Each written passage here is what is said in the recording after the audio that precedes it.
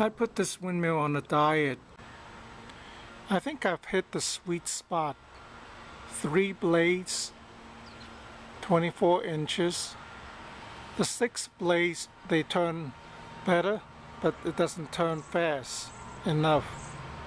This one is light on its foot. It turns somewhat easily. The tail is made of corrugated plastic, and I bought a piece of metal tie at Home Depot for $3 or so, and I sandwich a piece of wood in between to make a makeshift wind turbine. So except for the mount and the hub and the alternator, the others are homemade, and I had fun doing that.